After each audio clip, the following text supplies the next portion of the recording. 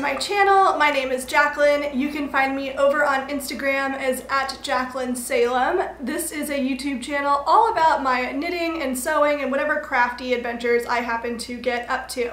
In today's video, I'm going to show you the projects that I have sewn in October. So it's the first day of November, we're moving into the cooler weather now, and so I wanted to show you some of the things that I have finished lately. It has been a lot of knits around here lately. If you've watched my two fabric haul videos that I've posted in the past month, you'll have seen a lot of knits fabrics because I need to replace a lot of the basic tees like what I'm wearing right now. Most of them I purchased from fast fashion, places like H&M and Forever 21 and all that stuff. Probably, I don't know, like 7 years ago now. And they're just dying in my wardrobe now. So it's time to sew up some basics, and I figured I would much rather sew them myself than purchase them from a shop. So that's what I've been mostly busy working on. I'll show you all of that in a little bit, and let's jump into the video. So the first thing is something I'm wearing. This is the Agnes Top by Tilly and the Buttons. It is a tried and true favorite for me. By the way, any patterns or fabrics that I mention will be in the description box below, so you can find all of that info there. But again, this is the Agnes Top by Tilly and the Buttons. It's so comfortable, it fits so well, it's just such a great pattern. I will say the only modification I routinely make to it is that the neckband piece is always a little bit too long for me for some reason. I've heard a lot of people mention this too to me in my DMs when I've sewed it, so I think it's a commonly known issue, but really I end up taking like probably 2 inches out of it before I sew it, and then that helps keep the neckband tight and like draws in the fabric of the bodice. But other than that, I sew my usual size. I am a pear shape, so I do whatever the 36 inch is for the bust and then grade the pattern pieces out to a 41 inch at the hip. And I get a really good fit this way. I will show you in a little bit, but I have been thinking about experimenting with the neckline on this one a little bit. So this is just sewn like as is, but I would like to start sewing some lower scoops. I did try that on one I'll show you in a minute, but I would love to try to do some lower scoop, a square neckline maybe. We'll see how it goes. So yes, this is the Agnes Top by Tilly and the Buttons, and the fabric is a black jersey knit that I got from fabric.com. The next project is the same one as this one. Like I said, I needed a lot of basics. This is another Agnes Top by Tilly and the Buttons again. The only modification that I made this time was that I cut the scoop a little bit lower. I'd say about 1 inch lower. And I think I could get away with honestly doing it even lower. Because I cut the neckband lower, I did leave the neckband as is in the pattern. So like I said, for this shirt, I normally cut it about 2 inches shorter, but for this one, I left the neckband as is, and I think it fits pretty well. It is a little bit loose. I think I could have made it a little bit smaller, but all in all, a good pattern. The fabric is a medium weight rib knit, bamboo rib knit, from Blackbird Fabrics, and this is their light heathered gray color, and I love that it's kind of this warm gray. It looks really nice on, and just another neutral basic tee that I can wear with so many things in my wardrobe. So this was a real winner. I really recommend the medium weight rib knit from Blackbird Fabrics. They do have a lightweight also that I have yet to try, but I really would like to try that one sometime in the future. So those are both of the Agnes Tops that I've sewn. Next, I'm going to show you the Megan Nielsen Rowan bodysuit slash turtlenecks, I guess, because I didn't sew the bodysuit for any of them. I just sewed them as turtleneck tops. So this is the first one that I sewed. And if you follow me on Instagram, you will know that this is the second iteration of this top because I sewed the first one in the same fabric and discovered that it was just too small for my liking. This pattern has a lot of negative ease built into it, like a lot. Too much for me, too much for my comfort. So what I ended up doing was taking the Agnes Top pattern pieces and using that as a comparison for the Rowan top pattern pieces and cutting out the size accordingly. I think I ended up sizing up about 3 sizes. I probably could have gotten away with doing just 2 sizes because the seam allowance for the Agnes top is 5/8 of an inch and the seam allowance for the Rowan bodysuit is 1/4 of an inch. So just something to keep in mind, but when I tried on the first iteration of this top, it was just way too tight for my comfort. And as you can see, this top still has plenty of positive, or not positive, plenty of negative ease in it. So I'm much happier now that I have sized up with the Rowan bodysuit, and if you plan on making this, I would highly suggest doing the same, comparing it to other knits fabrics that you have in your stash. Of course, if you're making like a true bodysuit, like for dancing or for working out, or you want something that's like hyper fitted to you, then maybe the bodysuit as the pattern recommends for like your sizing would be something you're interested in. But for me, it was just a little too tight for how I wanted to wear it in my comfort. I will say the neckband is still giving me some issues. If I cut the neckband out at the size that the Agnes top would kind of lead me to cutting for the Rowan, it's just a little bit too big. It almost looks like a 60s like mock turtleneck, cowl neck kind of like situation. It's not super fitted, let's just say that. So I've been testing out with the subsequent 2 Megan Nielsen turtlenecks that I've made after this one, that I need to make the neckband a little bit smaller so that again it draws the fabric of the bodice in tighter and also fits more snugly. I won't say it looks bad with the bigger neckband, it's just that it's not the look as the pattern intends it to be when you're wearing it. So just something to know. You'll see in the cutaways how this one looks a little bit bigger, and then when I discovered that, I ended up cutting the neckband shorter when attaching it to the other 2 that I've made. And just so you know, this one is a red stripe from fabric.com. Again, all of this will be in the description box. I love this fabric so much. This one is a little bit see-through, so I do have to wear like a tank top or something underneath it, like a cami, but that's fine. I wear camis a lot, so. And small sacrifice for that adorable red stripe fabric. So this was my second iteration of the Megan Nielsen Rowan top. And this one again is this Blackbird Fabrics rib knit in the periwinkle color. And I am just in love with this color. It's such an unusual color for me to gravitate toward, but this light blue for some reason, because if you know me and my wardrobe, I'm all about dark colors and neutrals. So introducing something like a light blue into my wardrobe is very unusual for me, but I was so looking forward to this fabric and it did not disappoint. I absolutely love it. So I think this is going to hopefully get a lot of use because I just love the color. I think it's so fun.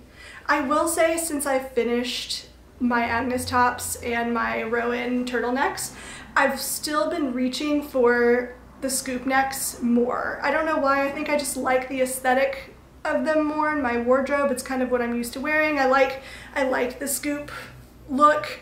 It's not that I think the turtlenecks look bad or anything, I think they look great, but it's just not as much my personal style as the scoop is. So I think I'm gonna pause on making any further turtlenecks just to make sure I'm actually wearing the ones that I sew. That way I know if I'm not reaching for them often enough, then I'll just sew the Agnes top exclusively from here on out. But I do really love this one, and I wore it last weekend. I think it's so cute. I love this color. So that is my second Rowan turtleneck, and then my third Rowan turtleneck is this one, because I think I have enough with my Blackbird fabric orders to make 2 tops out of the fabric that I order. So I'm going to be making a Rowan bodysuit or Rowan top and an Agnes top for both. Watch it. You can watch. Okay. Stay. So I think with the fabric amounts that I have, because I have 2 meters of anything that I ordered from Blackbird Fabrics, that's enough fabric to get both a Rowan turtleneck and an Agnes top out of it, which is great because this way I can get 2 tops out of it instead of just 1. So a meter is slightly more than a yard, so whenever I order 2 meters I can get 2 tops out of it, whereas if I only order my usual yard amount, it's just slightly too little for the amount I need to get 2 tops. So I'm considering with my fabric.com orders in the future getting 2.5 yards, because with that, just that little bit extra, that half a yard, I can get 2 tops out of it instead of 1 top with the 2 yards with an extra large remnant that's just kind of, it's not enough to be useful. So, note to self for the future. Next finished project, and I'm not sure how well you're going to be able to see it, is this dress that I made using McCall's M7777. Sorry, it's not not 7777, it's 8116. It's so hard to keep track of their names, honestly, because they're numbers, but anyway, yes, McCall's M8116 for the bodice. And then I attached a half circle skirt to the bottom. I have to be honest, I don't think I would recommend this pattern. I was suspicious when I opened it and saw on the inside that the cup sizes are, because it's essentially like a bustier style pattern, it's like a bra with a bottom attached to it. So I was a little bit suspicious when I opened the packet and saw that the bra cups were not sized by cup size, like A, B, C, D, you know.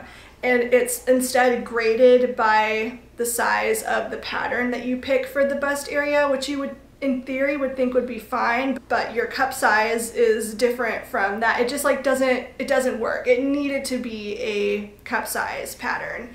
So when I opened that and saw it, I knew I was gonna have problems.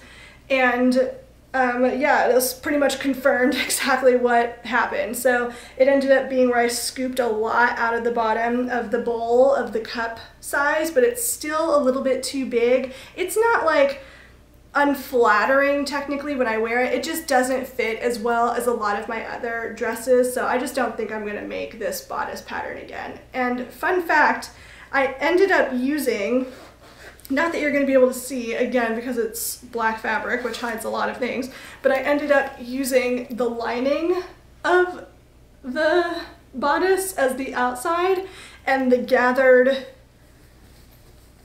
cup for the inside, because I felt like the non-gathered side looked better. So the interior, the lining part, which is what shows, is like a, if I can put like a little diagram on the screen of it, I will, but it's got, you know, like the 2 pieces for the undercut, like it would for a lot of bra patterns, and then the top part of the bra cup. And I just liked that more than the gathered side, so I ended up using that as the outside. So that's fun. Again, like I said, attached a half circle skirt to it, and I just love like variations on the half circle skirt. It works really well for a pear body shape because I can pick kind of whatever bodice I want to and grade it out to the size I need for the hips, and then can cut a custom skirt that I know is going to fit me really well. And the drape on circle skirts is just really nice, whether it's a quarter, half, 3/4. I've not made a 3/4 circle skirt before, but I really love a half circle skirt because it takes literally less fabric than a whole circle skirt, but it has a lot of movement, a lot of flow. So I really like it.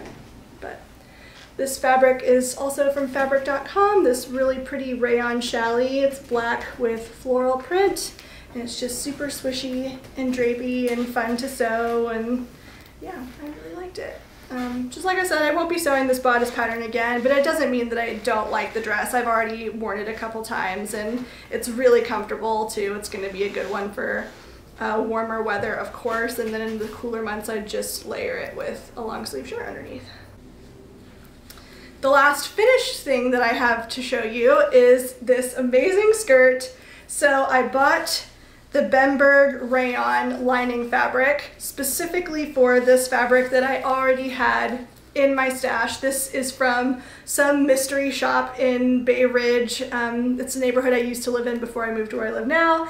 And it's this amazing iridescent fabric. If I show you, I can't really show you up close how it works because the camera won't be able to like focus on it, but essentially it's woven with black and with these like yellow chartreusey threads in the opposite direction, so that when the skirt moves or when the fabric moves, it kind of creates this iridescent quality. And I think it's just going to be such a great holiday skirt.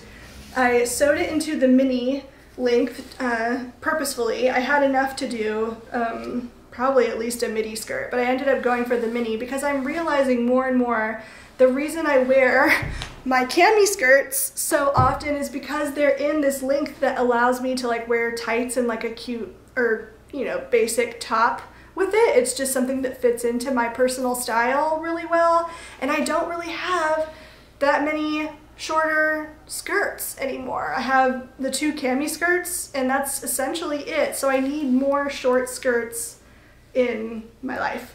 The only thing I need to do is finish the bottom of this. I just serged the bottom of the lining and left it at that, but I need to finish off the main fabric in some way, and I'm honestly not sure how to do that because rolled hems and I are just not friends.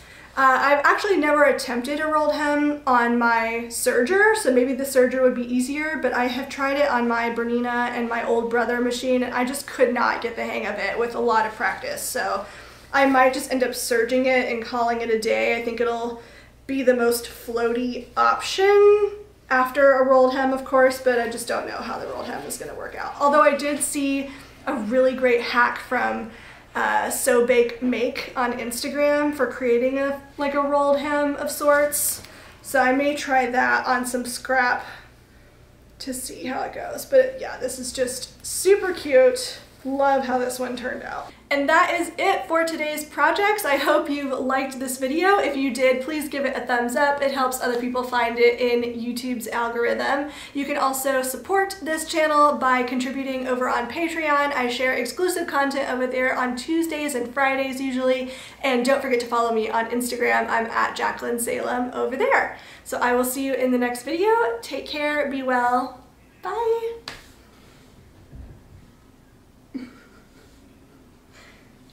You want to sit in my lap? Sit down. All right. We have a lap co-host today.